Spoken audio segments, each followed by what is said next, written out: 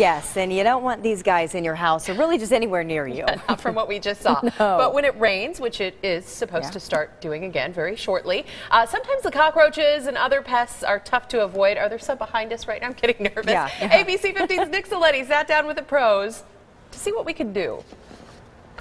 It's no secret it could rain a lot in the valley this weekend. You know what that means? A lot of creepy crawlers may be getting inside your house. It turns out, though, it's not too late to take action to keep those guys from getting inside. You see that?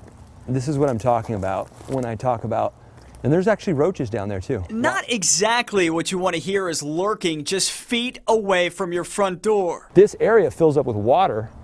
You're going to see these guys inside your house. It's like clockwork.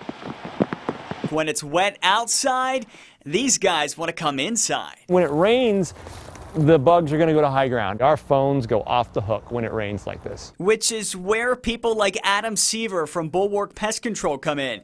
Everything from spiders, scorpions, roaches, and even rodents. When it gets cold and very wet, they'll squeeze in a hole the size of a dime. He suggests getting your home treated at least once a quarter, creating a barrier so that when it does rain, the bugs don't pour into your house. Another pro tip: put your plants a few feet away from the house. And then you've got all this dry grass and leaves and decaying organic debris. This is what the water roaches eat. And just remember, you may not see them right away, but that doesn't mean they're not there. So you're not going to see the hordes, but what you're going to do is you're going to bring them into the walls to where they're in position to breed and give you problems in the spring. Reporting in Gilbert, Nick Saletti, ABC 15. So now that you're going to